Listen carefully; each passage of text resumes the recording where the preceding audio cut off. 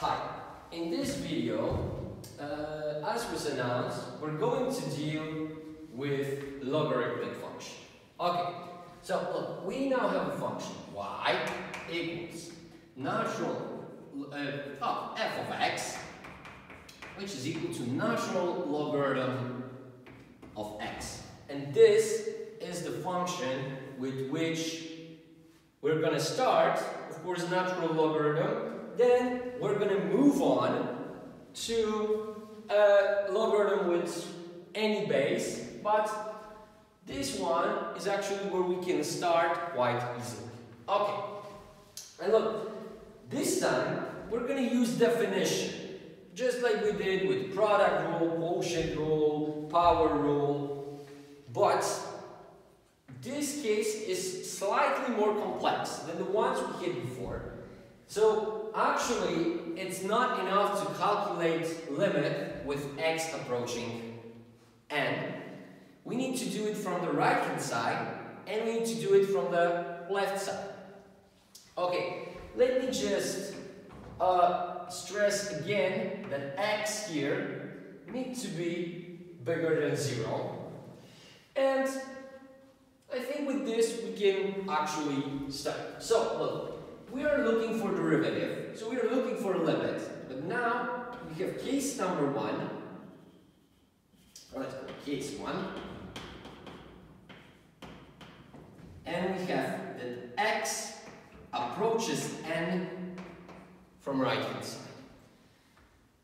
And look, why is this important? Look, we're going to look for derivative, so f prime of n equal to limit now with x approaching n from the right hand side, of course out of the difference quotient, f of x minus f of n over x minus n. Now, what does it mean that x approaches n from right hand side in this case? Well, it means that x is bigger than n. So look, doesn't matter how small the distance between those two, it will always be bigger than 0. So we will always have positive value over here. And look, this is important for us because in the latter steps we will use this inside the logarithm, and inside the logarithm we need to have positive values. Okay, so now we can proceed the way we proceed with any other limit we've calculated here. So first we substitute for general forms the specific form of the function. So we've got f of ln x minus ln n divided by x minus n. Okay, now let's remind ourselves a couple of properties of logarithms. We said that ln a minus ln b is equal to ln a over b. And this is the first property of logarithms that we're going to use over here. So we've got that this is the limit with x approaching n from the right hand side out of natural logarithm of x over n and divided by x minus n. Okay, and I'm going to do here just one more thing. I'm going to take this x minus 1 out of the b in front of the logarithm, right? So we have two separate expressions. Okay, so we've got that this is 1 over x minus n times ln x over n. Okay, and look, at this moment we need to resort again to some tricks. And here the trick is going to be introduce an artificial variable. Our artificial variable, we're going to call it m, is going to be defined as n divided by, of course, x minus n. Okay, look, if this is true, then if I'm going to multiply both sides, if I'm going to divide both sides of this equation by n, I'm going to get that m divided by n is equal to 1 over x minus n. Okay, so we've introduced variable m for some reason that I'm going to explain a little bit later. Now, look, what we were able to do. Now, I can change 1 over x minus n into m over n, which is going to turn out to be very useful a little bit later. Okay, now, the second thing we need to deal with is x over n.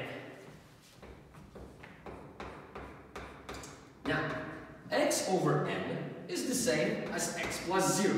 And as we learned thus far, 0 can be expressed in various different ways.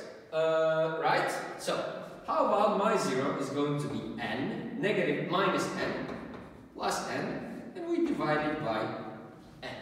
Okay, look, this is simply x minus n over n plus n over n. But n over n is 1.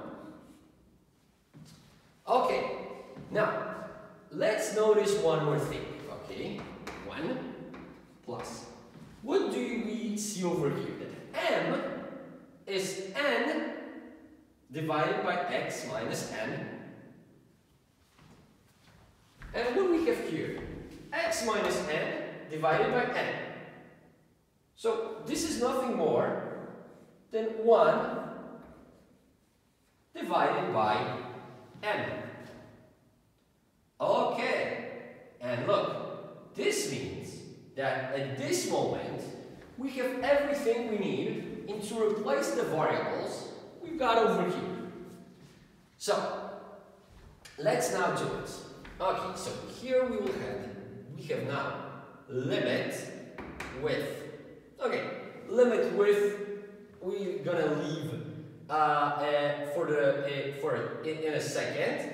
Now look, if I have 1 over x minus n, I can replace it with m over n. And this is times ln x over n. I can replace x over n by 1 plus 1 over n.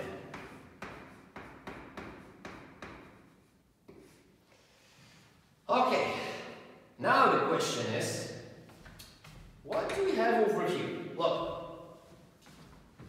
let's now think about this expression first. What do we have over here? We have x minus n. But we know that x approaches n from the right hand side. What does it mean? Look, it means that x is getting closer and closer to n, but because x is bigger than n, this expression is always bigger than 0. Now, because n is a value that we put inside the logarithm, well, it also needs to be bigger than 0. So look, here we have a fraction in which we have 2 positive numbers. Okay, let's think about it further. What is going to happen to the value of m if we divide n by a smaller and smaller and smaller and smaller number? n is going to get, look, if I have any number n, like 3, it can be 1 billion, but it doesn't really matter. If I divide it by 0.00001, right, I'm going to get that this is 3 times 3 times 0, 0, 0, 0, 0, 0. Right? So by dividing 3 by a smaller and smaller number, I'm getting a bigger and bigger and bigger number. Okay, so look, what does this imply to us? It means that as x is getting closer to n, m is going for infinity. Okay, so now let me carry on a little bit lower here. And let's figure out what else can we do with the expression that we've got over there, right? Look, I hope you remember another rule about logarithms. We said that ln a to the power of b is the same as b times ln a. Okay, so look, we could take this whole thing and put it over here, but this is not what we want, because look, m times n, m over n can be written as 1 over n times m, right? So what I have here is that I have expression m times 1 over n. So what I can do is I can just take m out of here and put it over here. So I get limit with m approaching infinity out of 1 over n times ln 1 plus 1 over m to the power of m. Okay, now look, as x approaches n, of course 1 over n stays exactly the same as it is, because we are already at n in this case. So the important thing is, what is this expression? So, have we seen this expression somewhere before? Okay, I hope, if you don't remember, right after seeing this part of the video, you will go back to video number 1. In video number 1, we were talking about number e. And number e is what? Is a limit with m approaching infinity out of 1 plus 1 over m to the power of m.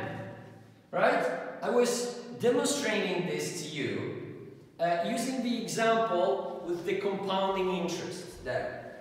And again, if you don't remember it, I recommend that you go back to the video number 1, see it again. Now, so, as it turns out, with m approaching infinity, this part turns into 1 over n, right? And this is turning to e. So, how much is ln e? To which power I need to take e in order to get e? Of course, this is equal to exactly 1. So the outcome we get is 1 over n. Okay. Now, we've done half the work. And by half the work, of course, I mean here that we've calculated the right-hand side limit. But look, limit exists if and only if right-hand side limit and left-hand side limit exist. So, what we need to do now is to consider the case 2, where we've got x approaching n from the left side. So, again, we calculate f prime of n as a limit with x approaching n, this time from the left hand side, out of f of x minus f of n over x minus n. Okay, and look, now x is smaller than n. So x is getting closer and closer to n, but it's always a little bit lower than n. What does it mean? That if I'm going to take x, which is lower than n, and subtract n, I'm going to get a number that is negative. And let's just say I don't want to have it. What can I do? I want to have, what am I saying now is that I want to have here a positive number. Well, I can take minus out of this expression, right? Change the order over here. And if I'm going to change the order of those two, of course, I need to also change the order of these two, because only then, look, you can imagine it like, again, multiplying this by 1. But this time, our 1 is negative 1 divided by negative 1. Right? Again, I'm multiplying this expression by 1. Nothing changes. The only thing that will change is that they both gonna reverse orders. Okay, so over here, I'm getting that this is limit with x approaching n from the left hand side out of f of n minus f of x divided by n minus x. Okay, and then we carry on. Okay, what are the two things I can do over here? Look, again, I can use the property of logarithms, and I can do the same trick I did before. So I'm going to take the denominator out in front of logarithmic. Oh, I'm sorry. Before we do it, I skipped that step. Let's change those into ln's, right? Because this is what the thing we need to do first. So here we will have ln n minus ln x over n minus x. And now in this step, I'm going to use the property of logarithms and take this denominator out. So I'm getting that this is limit with x approaching n from the left hand side over 1 minus n over n minus x times natural logarithm out of n over x. And look, again we stumble upon very similar step.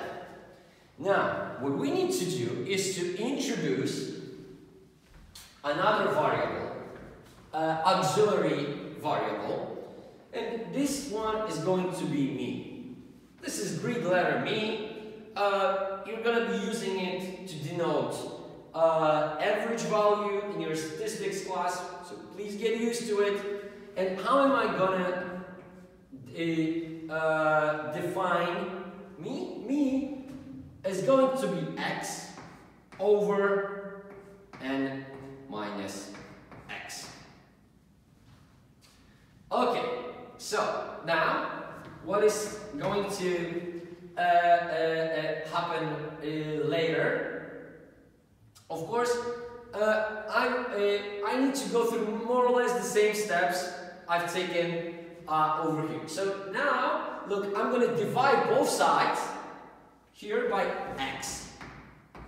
And I'm going to get that me over x is equal to 1 over n minus x. Okay, then what do we need to do? We need to deal with the expression we've got over here, n over x. And again, we're going to use the very same trick. So I'm going to write it as n minus x plus x divided by x, which will give us 1 out of these two, plus n minus x over x. And again, we see that that me is defined as x over n minus x, 1 plus n minus x over x. So if we have n minus x over x, we just simply have 1 plus 1 over me. Okay, so again, what we can do is start substituting. So again, I'm going to keep the limit where how we're going to replace this is going to turn out in a second. And now, instead of 1 over n minus x, I can write me over x.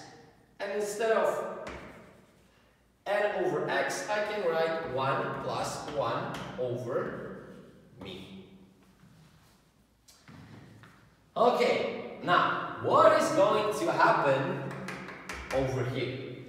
Look, when x is approaching n from the left-hand side, we said that this expression is negative.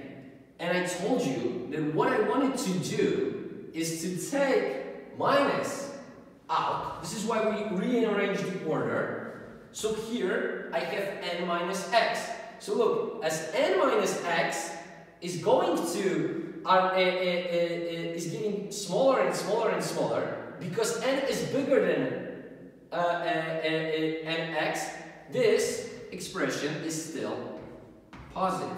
And look, the same thing can be said about x. Because it is in the domain of natural logarithm, it must be positive. So again, I divide a given number by a smaller and smaller number. As a result, I'm getting a bigger and bigger number. So as x approaches n from the left-hand side, me is approaching infinity. And look, this is why, actually, in this case, we needed to have a limit evaluated from the left-hand side and right-hand side. Because look, it depends all on this expression. I cannot tell whether n would be going for infinity or negative infinity without knowing whether n is bigger than x. So whether x is approaching n from the right-hand side or from the left-hand side. Okay, and look, we already know how to deal with this expression, right? This is not very problematic. Now we know that this is going to be the limit with me approaching infinity out of 1 over x times ln 1 plus 1 over me. Okay, that was easy. Now, and of course to the power of me. I'm sorry. Now, what is going to happen? Look, as x approaches n, 1 over x turns into 1 over n. Now, as me approaches infinity, this expression turns into e. ln e is 1. So we've got 1 over n. So look, limit evaluated from left-hand side and limit evaluated from right-hand side and from left side are giving us exactly the same expression, a finite number, right? And if left side limit and right side limit are equal to one another, it means that the limit exists and is equal to 1 over n. So, by that, we have obtained the logarithmic function rule. And the rule here is very, very simple, as you see. Now that I can replace n with any value of x, I can write that derivative of ln x is simply equal to 1 over x. Okay, but you might say, well, that was really a lot of trouble to get such a simple result, and basically that this result is associated with just one very, very specific function. But look, we can easily generalize this rule to different cases. For example, what is derivative of ln x squared? Well, we will have a special rule for more complex cases like that. But look, I can simply write that this is derivative of 2 ln x. And look, I could deal with this using product rule, but derivative of a constant is 0. So look, we're going to get that this is simply 2 times 1 over x, which means that this is 2 over x. So in general, we will get that derivative of ln to some constant power k, right, is going to be equal to k over x. Now, what if we have something, how to say, touching x, so multiplied by x. So now, look, if I have derivative of ln, let's just say 3x, how much is this going to be? Well, look, this is the same as derivative of ln 3 plus derivative of ln x, right? Now, what is derivative of a constant? 0. So this is 1 over x. And finally, out of that, we are getting another rule. The derivative of ln cx is equal to 1 over x. And look, if I'm going to now take and combine this rule with this rule, what am I going to get? Well, now I'm going to get that if I'm going to take the derivative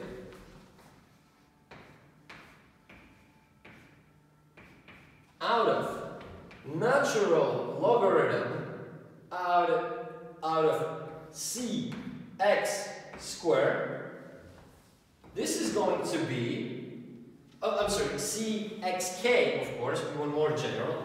Look, again, we could do the same trick. This can be rewritten, ln cxk can be rewritten as ln c plus k ln x. So again, what we're gonna get out of it, that this is k over x. Okay, of course, we might have examples of way more complicated functions inside of logarithms. But with this problem, we're gonna deal a little bit later. Okay, thank you for your attention and see you in the next video.